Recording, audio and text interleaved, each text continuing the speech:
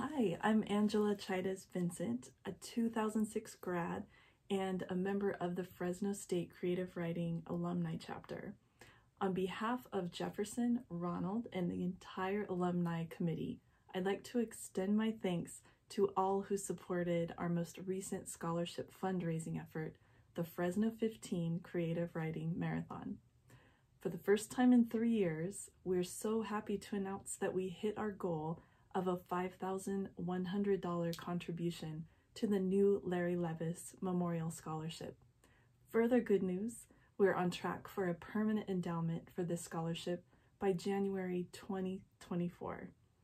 This year, we're pleased to award the inaugural Larry Levis Memorial Scholarship to third-year MFA student Delaney R. Whitebird Olmo. Delaney is a writer of mixed Indigenous and European ancestry whose work focuses on decolonial identity, language, intergenerational trauma, and myth-making. She currently serves as an editor for the Normal School and as an editorial assistant for the Philip Levine Prize. As a thank you to everyone in the Fresno writing community who's played a part in supporting this alumni chapter's initiative and our next generation of Fresno writers, we'd like to introduce you to Delaney, who will share one of her recent works. Please welcome Delaney. Hi, my name is Delaney Whitebird Olmo. I am a third-year poetry candidate here at Fresno State. I am also the first Larry Levis Scholar. So I just want to take a moment and thank all the supporters for making this possible. I would also like to thank Alumni Committee member Angela Chaidez Vincent. So thank you. I'm going to go ahead and read 3 of my poems that were recently published in News from Native California. Poem 1, Soca-bic, Cahno-nmuc. We are part of the memories of evolution, John Trudeau.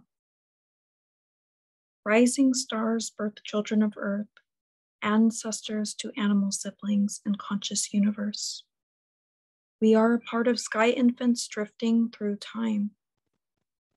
Father Dewey and Grandmother Ka'ai have loaned the earth to our ancestors, inherited to us the children of Wea, coming together in resistance against destruction of the world around us.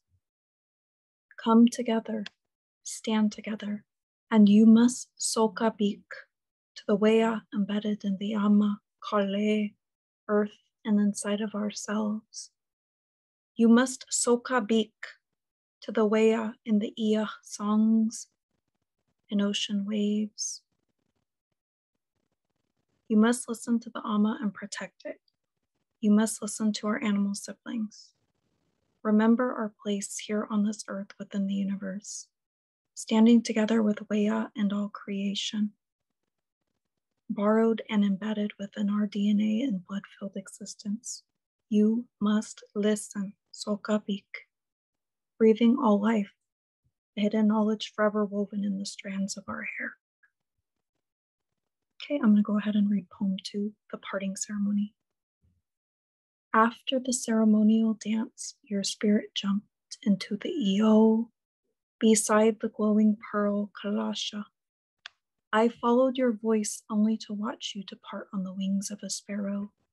I ask when you will return for me.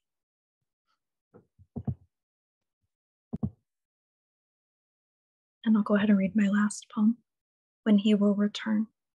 Gathering seaweed at the shoreline with the beaded necklace around my neck, your voice calls me the ocean waves.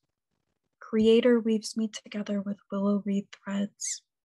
With him, I will become a woman of his vision. Thank you so much.